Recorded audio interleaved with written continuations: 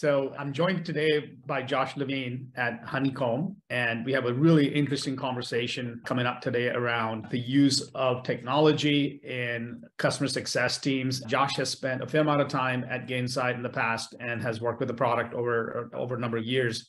So we're looking to better understand what that looks like in the context of different companies and when you really need Gainsight or a tool like that to help your CS team scale. So Josh, let's just start off with a quick introduction to your background and what you do at Honeycomb.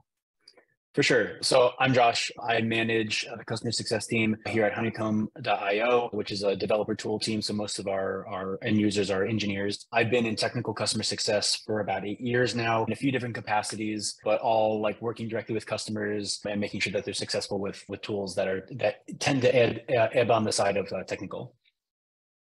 Got it. And you have worked previously at Gainsight as well, right? So you have kind of the insight. You tell us a bit what your role was over at Gainsight. Yeah, at Gainsight, I joined the professional services team, and I was there for a few years, working initially with just SMBs and moving up all the way to enterprise as a technical architect. But really, the flavor across all of them is doing implementations, making sure that the people feel comfortable with Gainsight as a tool, and kind of building it out to their specific process needs. Got it. And let's just take a quick moment to introduce the audience to Honeycomb. So I know it's an observability platform, but what does that mean and who should care about it? Yeah, Honeycomb so we call it an observability tool, but it's essentially a tool for developers to check in and understand where there are problems in their production systems. So think about like engineers at Twitter or Facebook. If Twitter or Facebook goes down, where do they look to find the problem and solve it so that users aren't impacted super heavily? We're a tool in that tool set to help them find the source of the problem, find the bottleneck, and hopefully resolve it quickly. Got it. That's great. And so give us a little bit of a sense for the company, how long it's been around, what's the scale of the business, and where you guys at in your journey as a startup?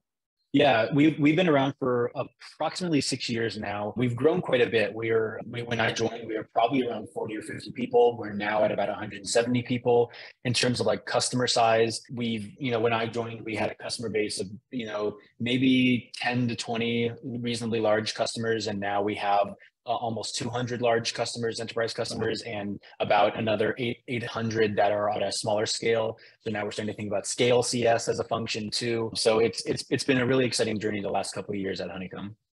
Amazing. That's awesome. So congratulations on that ongoing success. So Josh, let's talk about scalability and what does that mean in the CS context, right? So you've obviously experienced that here. You've experienced that in previous lives. Tell us a little bit about when you think about scalability from a CS context, how are you thinking about scaling up a team or the technology that supports the team?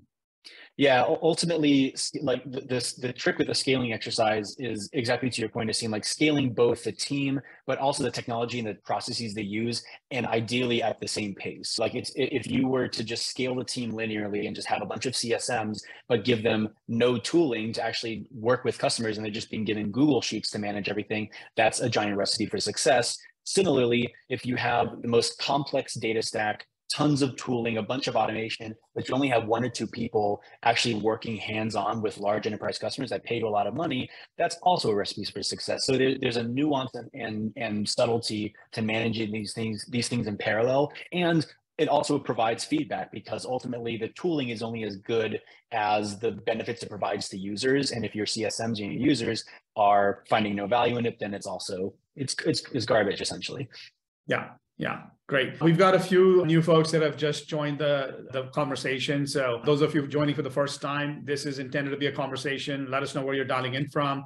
Feel free to jump in and ask your questions. If you'd like to ask the questions directly of Josh, just raise your hand and we'll open the line to you and you can ask your question directly. The discussion topic today really is around Gainsight implementations and when's the right time to think about that as a technology platform. Just Josh's extensive experience working with that technology, but we're open to questions generally around CS platforms and what does that look like. So for those joining in, thank you. And those that, if you'd like, we will make a recording available so that you can share that with your colleagues and others in the industry afterwards. Okay, Josh, back to you. So thank you for sharing that update on Honeycomb. Let me dig a little bit deeper. Now, I know that you've represented your role from a technical standpoint as a CSM. Help us understand that distinction between a technical CSM and then other CSM roles. And when does it make sense to have a technical CS organization in place?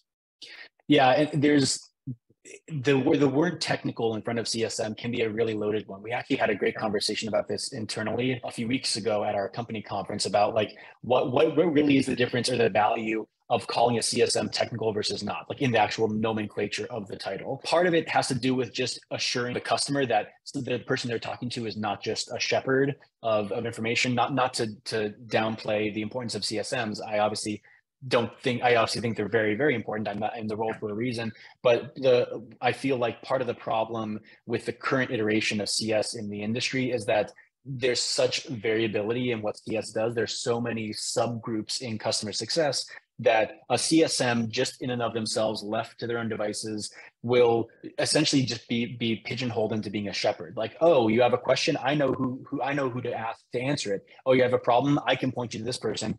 And at a certain point along that pathway, the CSM is going to become extinct as a valuable contributor to an organization. So adding technical is not only there to assure the customer that, hey, this person knows the tool inside and out, they can answer technical questions, but it's also to make these conversations with people further up the food chain at these customers more valuable as well. Technical CSM, in my mind, I guess to kind of put it plainly, is a CSM, but very well rounded in all aspects of the product and the ecosystem that enables them to have really positive strategic conversations with customers. Yeah, that makes sense. And I think everybody appreciates the value of being able to connect with someone to really understand or have their questions addressed directly from a product standpoint. But just to clarify, is it really, a product CSM equal to a technical CSM, or is there a finer distinction there that we should draw up? I think it all depends on who you ask. Since you're asking me in this situation, I really don't think there needs to be that distinction. I think even for like any CSM can become a technical CSM, and it doesn't require that the tool that one is using is a particularly technical one. Like for instance, if your tool is like in one of my past jobs, I worked in sales enablement, or rather not sales enablement, sales compensation. Apologies. Sales compensation is not super technical. It's just basic math and just putting it in front of sales enablement teams.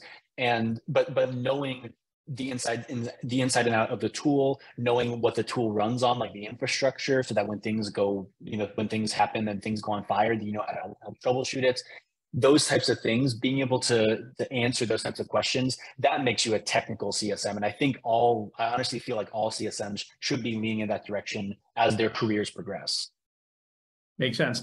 Okay, now I think, in terms of like the technology infrastructure required to support a CS organization, maybe let's move the conversation a little bit in that direction. So obviously you have experience with Gainsight, but maybe start off with a overview of what the technical infrastructure looks like at Honeycomb, or, in a previous role where you helped that organization scale up. What kind of infrastructure is necessary to support a technical CSM organization? Yeah, I think the big one that really is the unavoidable elephant in the room when you're building out a technical CS org is good usage data.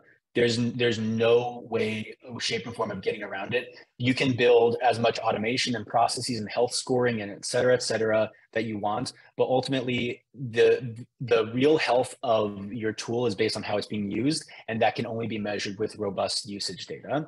That's not to say that like the CSM team or the CS team needs to own it. And I would actually wager that in most large organizations, large and small, the CS organization doesn't solely own the usage data or even own it at all, but working with your company, working with your organization as a whole to make sure that everyone has a common language of how users are using the tool is really, really important. And once you have that basis of an understanding with usage data, then getting a CS tool like a Gainsight, or getting a communication tool like Intercom or some other, or Gainsight for that matter too, for that.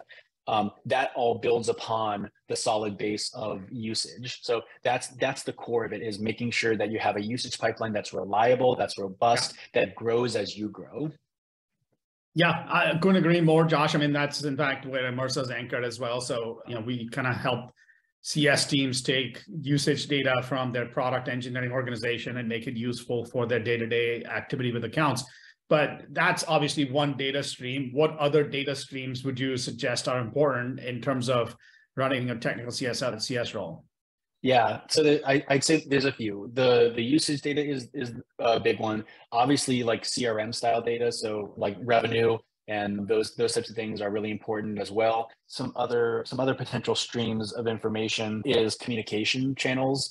So, and that kind of goes into a bit of a rabbit hole, which I'll avoid unless there's appetite for it. But the rabbit hole of like how people are engaging with you as a services organization. Like for instance, with Honeycomb, we use Slack very heavily. We for all of our enterprise accounts, we have a Slack channel with them as part of like a shared Slack channel, and being able to get some data as best you can and how they're engaging there. That's really valuable. So for instance, if we have actually a few examples of these at Honeycomb where all the usage data looks really, really healthy, but they do not engage with us in a healthy way, like at all, or very, very little. And so that's innately going to be risky because the usage data could be great, that we could have healthy users at their team, but because we have no relationship and no communication with their higher ups, if layoffs happen or something happens in the industry where they just say we need to cut costs, whether or not like they're using it in a healthy way, a lot of these are top-down decisions, and if we don't have healthy communication, then we can get surprised with churn, which is like a CSM's worst nightmare, being surprised with a churn notice. So I think communication is also a big pillar of data that you want to, as best you can, kind of measure. It's hard sometimes, especially with like a Slack, like a Slack model, trying to measure that analytically can be tough, but there are ways. And even if it's as simple as a manual health score, like just a gut check, that's still going to be better than nothing. Yeah, agreed. We got a couple of really good questions coming up on the chat channel. So anybody that's just joined us, please feel free to ask your questions in the chat session. We'll bring it up. So Lina asks a question on, how does Honeycomb make usage data available to its success team? So what's kind of the infrastructure you put in place to support your team? Yeah, great question. So the basics of our infrastructure are all of our usage data goes into the Snowflake, that's our data store. That's done through a variety of tools. Actually, really mainly one tool, which is Fivetran. So we basically have like in-product usage data, Stripe data for all of our financial transactions, and all these different origins of data. It all gets mushed into a Snowflake instance using Fivetran. And then we do we keep all the raw data, typical conversation of ETL versus ELT, which is maybe not of interest to this group, but if there is interest, happy to talk about that. But we have all this raw data in Snowflake. We do a bunch of transformations on it to make it more consumable, make more sense to people using dbt and a few other tools. And then ultimately, now that we have in Snowflake both raw and processed pretty data, we can share it out to our other tools like Salesforce, like Gainsight, like Intercom, through tools like dbt or like Census as well, and a variety of other tools. So that's the basic data architecture. Got it. And, Josh, you've talked about the value of usage data, and now you've kind of introduced another concept here, which is once you bring the data into Snowflake and you get to what you call pretty data, which is, I imagine, useful data, you then want to send that back out to the destination apps. You mentioned Snowflake, Intercom, Gainsight, I think just talk to us a bit about, in your examples, what's the value of bringing the data back into these applications? And in each case, like what's the use case for what audience that you're trying to support? Yeah, I'd say there's like a couple kind of tiers of it, but at a high level, I'll start at the most basic of levels. The most basic of levels is really any kind of enterprise software is going to have multiple like functions. There's going to be multiple ways that one can use the tool, and just getting even basic analytics about how people are using those core functionalities, and especially using those core functionalities over time. That's going to be super helpful, especially if some of those functionalities are gated behind a paywall. So if you're a CSM at a company, it's a fair assumption you have payment tiers, and to get from tier A to tier B, you like or the thing that makes tier B more enticing to tier A rather are enterprise features. You would want to be able to see how those enterprise features are being consumed. If they're not being consumed well, that's potentially concerning for a downgrade or a churn. So seeing how different features are used and who's using them is really important. The other side of this is that, apologies, I lost my train of thought a little bit, but the other side of this is that we want to be able to, scale. There's the word I was looking for. We want to be able to scale this out too. So if we want to automate some of the work that CSMs have to do, and it doesn't even have to be in the form of a formal scale function, because that it's still a relatively new concept in CS, but just being able to take some low-hanging fruit off of the CSM's plate and be able to automate outreaches that if someone is using the tool in a particular way that's either really good or really bad, getting those conversations going automatically through a communication tool driven by this usage data, that is a super powerful tool to keep engagement high, to help scale this out so CSMs don't have to manage all these communication channels themselves. It really is like working with a high-powered sniper rifle. Like having really good usage data it provides a huge amount of flexibility to you to take work, like monotonous work, off of CSMs. Yeah, makes sense. So Josh, let's talk about some of the tech platforms that are out there to support CSMs with their day-to-day interactions and so on. Obviously, Gainsight is the perhaps the best known, and that, you know, Nick and the team there have done a phenomenal job of sort of establishing a technology infrastructure around the CS role as one of the first companies to put that in place. But share a little bit about your experience with Gainsight. When is the right time for a company to think in terms of implementing Gainsight? Yeah, I think Honeycomb has an interesting perspective on it, not only because we've used multiple CS tools, but also while I was there, like, and I'm unapologetically biased towards Gainsight, given my experience with the company working for them. So for a little bit of context, when I joined Honeycomb, we were a really small CS team. It was really just me and one or two other people, and it was us managing everything. And our CS tool was, you could argue it was Salesforce, but it wasn't even really that. Let's be honest, there was no CS tool. We were using Salesforce as a CRM, but it wasn't a CS tool. One of my first jobs at Honeycomb was to go out and help find a potential tool. Gainsight, again, I unapologetically was very biased towards them. My boss knew that. I really wanted Gainsight, but given where we were at our scale, what we were trying to do, and just, you know, our goals in the immediate future, Gainsight felt like bringing a jackhammer to, like, trying to nail in a small nail with a jackhammer. It felt like we didn't need it. So we started using another tool called Custify. And for the record, is truly a very, very good tool. They have a phenomenal team at Custify, and it's as best I can describe, really a lightweight Gainsight. It has a lot of the core functionality of Gainsight. But where they differ is that it's a lot easier to deploy. Not to say Gainsight's particularly difficult, but again, there's a lot to it. Custify was much simpler to deploy it, but it lacked a lot of flexibility, like a lot of customization. And where we found ourselves after about a year is we found a lot of value in Custify. It helped us really mold our philosophy of customer success at Honeycomb. And we got to the point where we're like, we want to do some really cool things with this usage data. We want to do some really cool things with how we interact with our customers.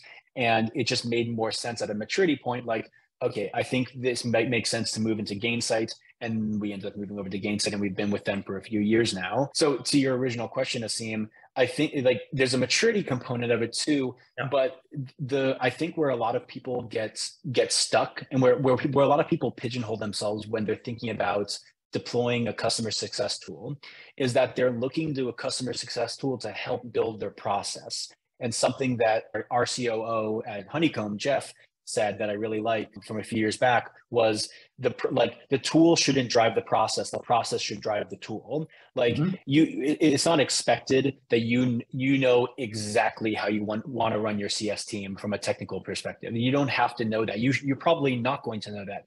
And part of the value of a Gainsight is that knowledge, that industry knowledge of what best practices are.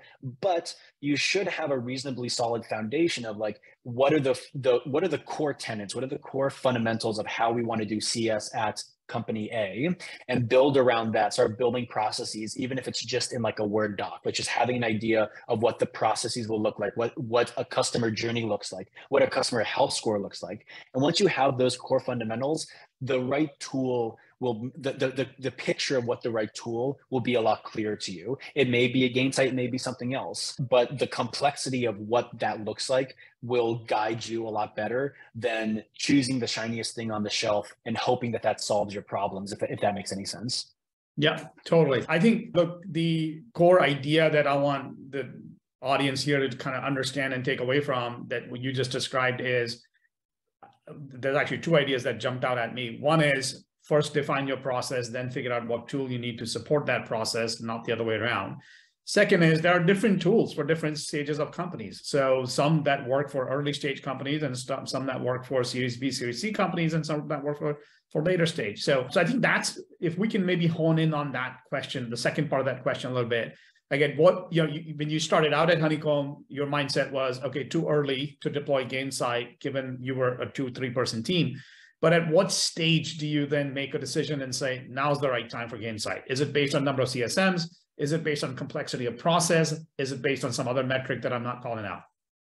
Yeah, it would be nice if it was as simple as like the number of CSMs or the customer base or the ARR base, but really like where we decided to move, or like what the inflection point was for us, and what I generally recommend for folks too, is when do you start feeling friction?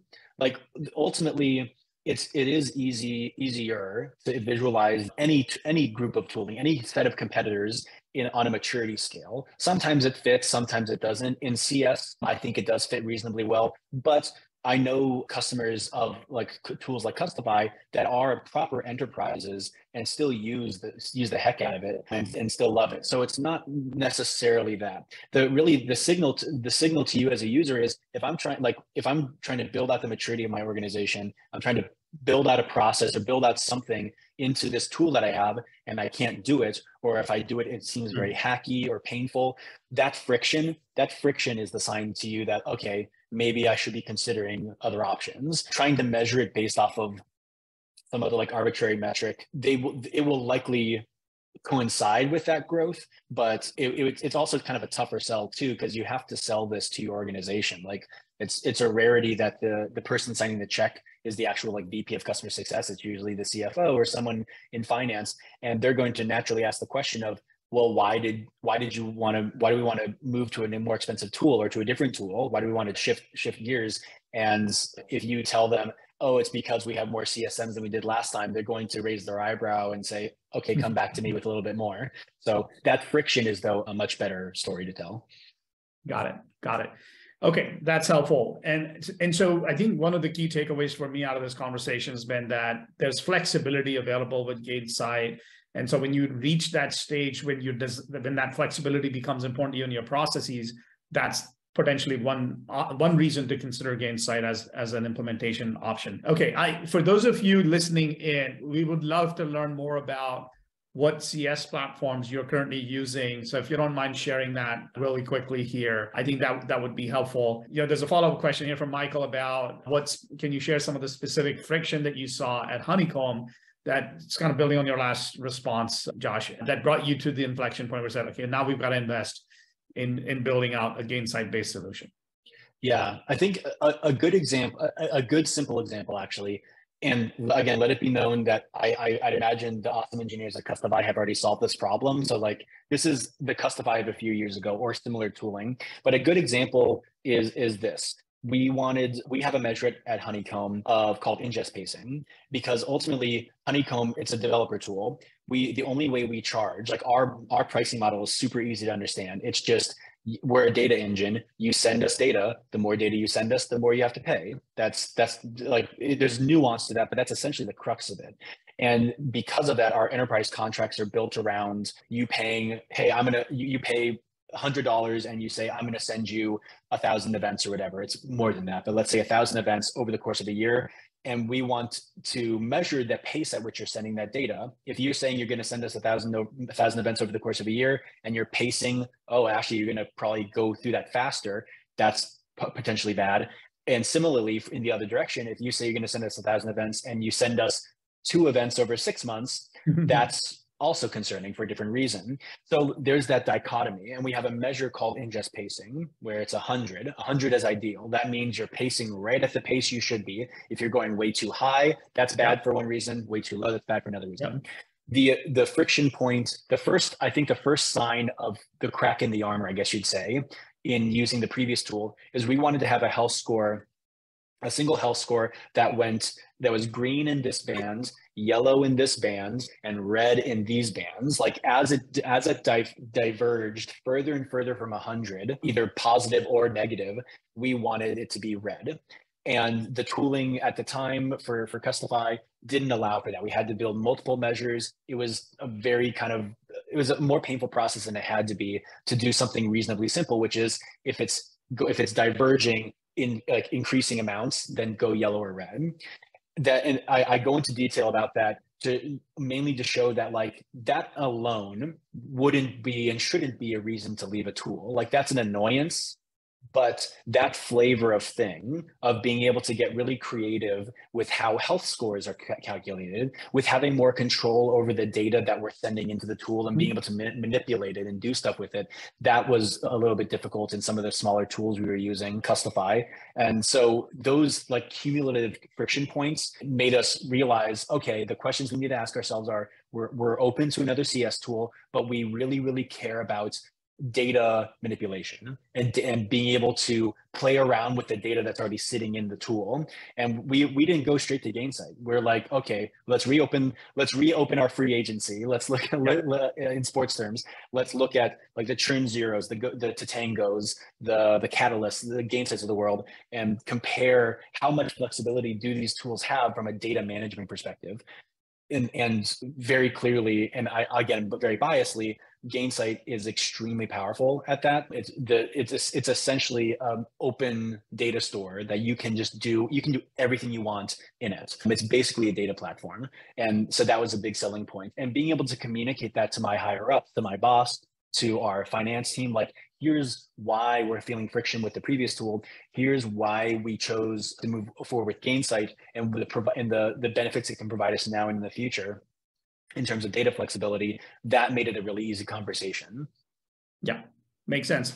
Okay, great. So for the audience, if you don't mind sharing a little bit about which company you're with and whether or not you use product usage data in your CS organization, I think it would really help with the conversation that we're having here to get a better understanding of how teams think about this problem in their context. So coming back, Josh, to your comments here, every tool has its pros and cons, right? So when companies are thinking about Gainsight as an option, what's some of the pitfalls that they should avoid? Like, what are some of the gotchas that they got to look out for, or maybe questions they should ask during the assessment process to determine whether this is the right tool for them? Sorry, I see there was a bit of breakup. Could you repeat the question one more time? Apologies. Yeah. So I'm going to amplify this and ask my first question first, which is, if you are assessing CS tools, what are some of the questions to ask, particularly when you're thinking about Gainsight as an option? Oh, got it. So asking of the vendors. Yes. Yeah. So there's a few. I think for us, and the one that's most prominent for me is that the data flexibility. So it depends obviously very heavily on the types of data you're using, but if data flexibility or the ability to use and manipulate data in tool without having to think about, without having to pull in engineering teams is important to you, that's something that's going to be really important. Process automation, is the backbone of CS. So like automated alerts, automated health scores, automated emails, how important that is going to drive a lot of what tools you consider, especially that last one, automated communication. Something that I think at this point, most CS tools do in some capacity is automated reach outs. They like Gainsight uses SendGrid and for their journey orchestrator functionality. If you know that like for the near future or forever, you're going to be leaning on manual reach outs, and if you do that, then God bless you. I don't know how you're going to do it, but like if you want to go down that route of always doing manual reach outs and automated communication is not that important to you, that's going to dwindle down the list of what CS tools are valuable in a good way, because a lot of them have that powerful functionality, but if it's not useful for you, then why spend for it? So a lot of those questions just depend on, like, again, the process driving the tool. Like, what things process-wise you want to do on this as a CS organization in terms of usage data, health scoring, customer journey, automated outreach, all those types of things, surveying for that matter, although that's a whole nother can of worms. Like, how important are those things to you, and how much flexibility do you have in deploying those things? Because certain CS tools do things better than others there. Yeah, got it. So Josh, in terms of, let's say you've now made that selection, you're the right, it's the right fit for your company to implement Gainsight. Are there any gotchas in terms of implementation to watch out for with implementing Gainsight? Yeah. Not a ton. The nice thing, the good and bad thing, the situation with Gainsight, they work very heavily with implementation partners And so when you start working with Gainsight, you're basically given people, like a group of people, to deploy it for you. And that's either directly through Gainsight or through their partner ecosystem, which is great. They have some great partners that we work with ourselves. They're very knowledgeable about the product and the ecosystem. So they've kind of addressed the pain point of like any gotchas about deploying it, because you'll have someone there shoulder surfing essentially with you to do it. But just some general process gotchas or some general gotchas about deploying Gainsight is biting off, like, just, I guess, thematically biting off more than you should be chewing at once. When you see what Gainsight can do, sometimes you're like, one's eyes can glaze over, or your stomach can get bigger than, what's the saying? Your eyes are bigger than your stomach, like in a certain way. Like you see all these functionalities and you want to just go to town and just build everything.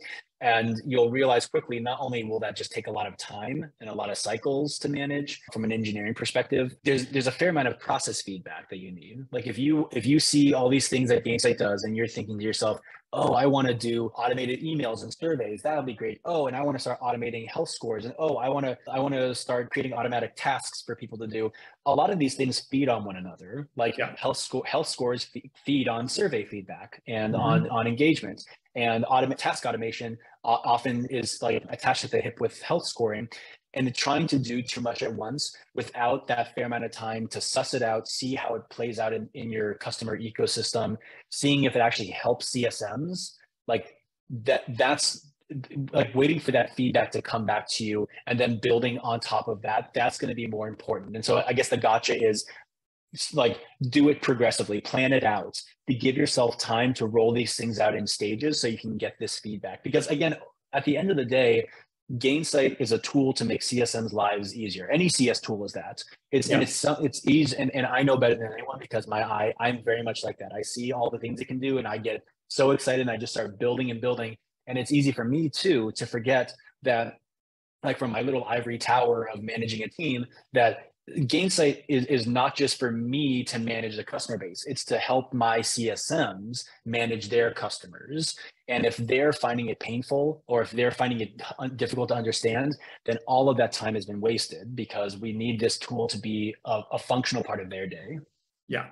Got it. Okay. Very helpful. And I think, again, my key takeaway in that conversation is really focus on the processes that are relevant to you and implement those, rather than get by all the possibilities that exist that may or may not be useful from your lens. So super helpful. Now, in terms of, managing Gainsight, like we hear, like I actually met several people who carry the title of CS operations or Gainsight admin, et cetera. Do you need a full-time person running Gainsight for you, or is that in your organization? How does it work? This is one of the situations where my organization is probably not the best indicator of how things should be done. I think again, it's a question of scale. At a certain scale, there is a point where you should have a Gainsight admin, not only because they know the insides and outs of the tool, but because it's such a powerful engine. And again, for any CS tool, because it's such a powerful tool, at a certain point, you'll need to, it's to your benefit to hand it off to someone else. That inflection point of when you do it, that's completely dependent on the complexity of your org and a whole bunch of factors that basically everything we've just talked about up until this point. But there is a point at which you will need a Gainsight admin, or a CS admin, and it's not a reflection of Gainsight specifically. That's something that Gain gets a lot of flack for. Some of it's justified, some of it's not, about like, you need a master's in Gainsight to manage it. The same can be said about, like, I'll put it this way, no one gives Salesforce flack about that, but Salesforce is, I mean, I've managed both. Salesforce is way harder to manage, and like medium-sized enterprise teams having a revenue operations team, no one bats an eye at that. But the second you talk about CS operations, oh God, like it's like the world's falling apart. But so there is a point at which you will need it. Why my organization is not a great example is I have a background in Gainsight. I was an architect there. And so like at the scale we're at right now, I'm able, myself and a few other folks that help me are able to like manage it. Cause like myself and one of our other managers both have a fair amount of experience with Gainsight, and we just kind of manage it together. Yeah. But even us, a year and a half or so into using Gainsight, we're getting to the point where like we have competing priorities. This is a lot of time and a lot of complexity and just a lot of stuff coming out in terms of Gainsight's ecosystem that we don't have the bandwidth to learn. And so I'm already starting to work with some of my CSMs. And one of them is hopefully going to turn into a CS ops dedicated role in the next year. Got it. I think that context is very helpful, that they do get dinged for this need for having a full-time resource. And the answer is it depends. It depends on the scale that you're at and what you're trying to solve for. Okay, so I want to understand a little bit better. You mentioned that at the beginning of the call or this conversation, you mentioned that you've established a Snowflake data warehouse that's bringing all the data in, and then you're reverse ETLing that out into multiple different data systems. How do you, what information or what data do you reverse ETL from that Snowflake instance into Gainsight? There's a lot. There's like data around specific usage of like specific product features. So like in Honeycomb, there's a bunch of feature functionalities on top of the core functionality and seeing how those are used over time. So both like current snapshot and rolling averages of usage of those things. Because our tool is essentially a query functionality, like it's a data engine, but the tool is only as useful as how you're asking it questions. So we have a lot of interesting analytics that we push up through reverse ETL to Gainsight and other tools about what types of questions they're asking of the tool. Like it's not a simple point and click and you say, here's the data. You have to, it's a data manipulation engine. So there's a lot of ways to ask questions, and understanding what those flavors look like over time. We push all of that up to Gainsight. There's the basic stuff that we talked about in the past around like how much data they're sending us, so their ingest, what types of data they're sending us. That's also an interesting question. And we're getting more and more granularity around that. So yeah, those are the general flavors. Got it. And, obviously Gainsight has the ability to ingest data from a variety of different data sources. Is there any advantage to bringing the data through Snowflake into Gainsight or directly into Gainsight? Like, what are the pros and cons of each approach? Yeah, it's just a question, I think, I think it's both a question of data flexibility, and that term data flexibility, but also who's managing this manipulation. So in terms of data flexibility, Gainsight is very, very flexible. But at the end of the day, would I compare it to the levels of like Immersa or DBT or Census, or like tools that are purpose built for working with data? I probably wouldn't. Like they're just naturally, Gainsight does a whole lot of things really well, but I wouldn't put it up against the likes of DBT, for instance, in terms of its flexibility. Right. And then second to that is, again, like, who's going to manage that? Right now, our CS team, for better or for worse at Honeycomb, we manage a lot of this. A lot of this is under our auspices, but we have, like, as part of our revenue operations team, we have a data analyst who's much better than I am or any of us in terms of manipulation and just general data cleanliness. Mm-hmm. And they're not going to want to live in Gainsight. That's not really their thing. They want to live in Snowflake and DBT and like data tools. So if they're going to be managing this long term, it probably makes more sense to generalize it to that point.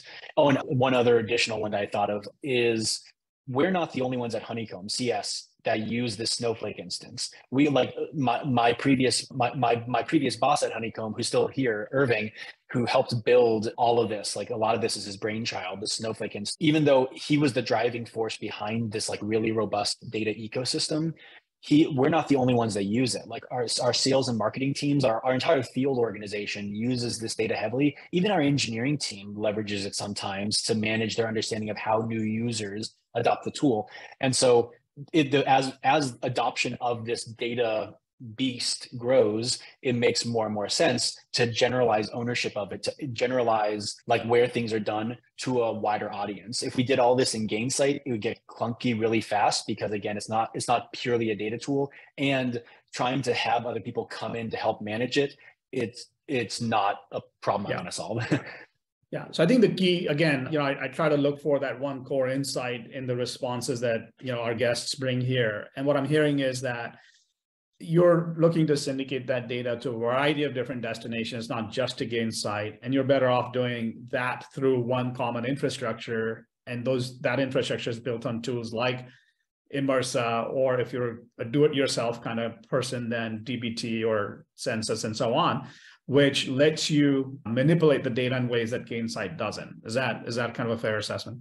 Exactly, for sure. Okay, got it. Very cool. Okay, I think so. This has been a phenomenal conversation. I want to be respectful of everyone's time. I think I've learned a lot about how to work with Gainsight, when to use Gainsight, when to think about investing in Gainsight in a meaningful way, and what way. You know, if our audience has questions, if people want to reach out to you, what's the best way for them to find you? And are you open to sharing some of your experiences and insight about customer success, technical customer success, Gainsight with the folks who are curious to learn more?